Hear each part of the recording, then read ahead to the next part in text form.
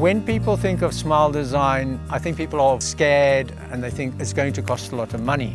But your range from smile design can start at replacing a discolored filling to doing a full set of beautiful porcelain veneers.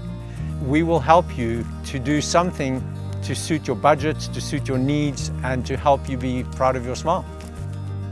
I'm a fan of anything to make you, feel better, and I like it because the way Hugo approaches it is very much about enhancing what naturally. He's great at explaining why he's doing certain treatments, because I think you come in with a preconceived idea about what it's going to look like, and actually often the outcome you think you want is not necessarily what you do need.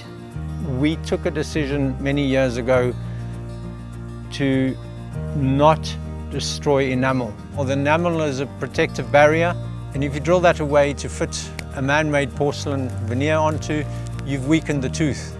You really do cause a lot of damage. Our approach would be, what can we do for this person without damaging natural tooth structure? People come in, and once we have redesigned their smile and improved their smile, it gives us so much satisfaction to see them beam when they look in the mirror and when they see what we have done.